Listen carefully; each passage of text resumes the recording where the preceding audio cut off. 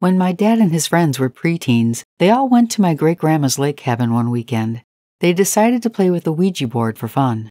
Apparently something came through, or they thought something came through, and they all got scared enough to throw the Ouija board in the lake and go off and play something else.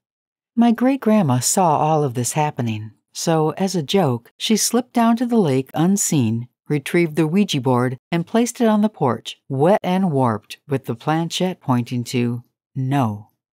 When Dad and his friends came back to the cabin and saw it, they were so freaked out, I guess one of them actually wet himself. My great-grandma was a straight-up gangsta.